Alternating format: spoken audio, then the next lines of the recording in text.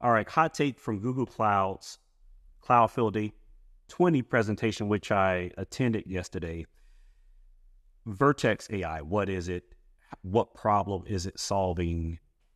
It's I'm still formulating my thoughts, thus a hot take. I'm going to do a light board on this, but the overall problem that it solves is putting a wrapper around AI in a way that enterprises and developers, data scientists can actually leverage.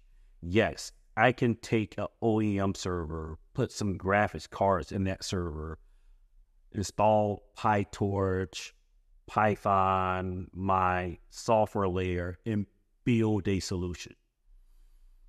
If I have distributed data challenges, if I have data sovereignty issues, compliance issues, yes, that is the route that more than likely I have to take. But if I don't have those concerns, or if I can go around those concerns, Vertex AI and similar solutions solve this problem of creating a platform that's not fragile.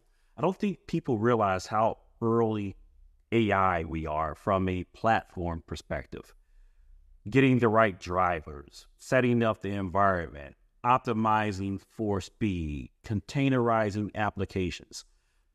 Solutions exist, but we're still extremely early days. This is like managing early Kubernetes or worse on premises.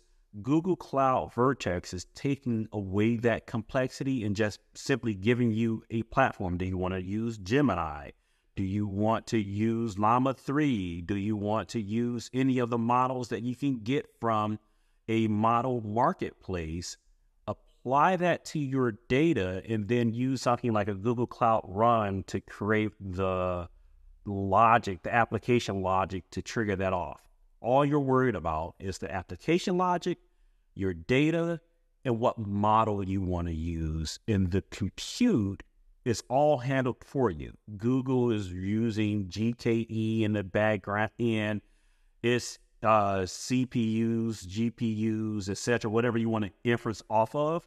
And it becomes a portable way to create AI.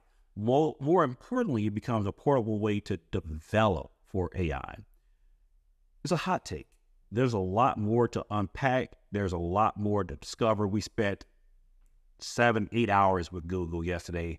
Amazing conversations. I'm going to pour through my notes and promise a little bit more detail around kind of cloud AI versus on-prem AI versus hybrid.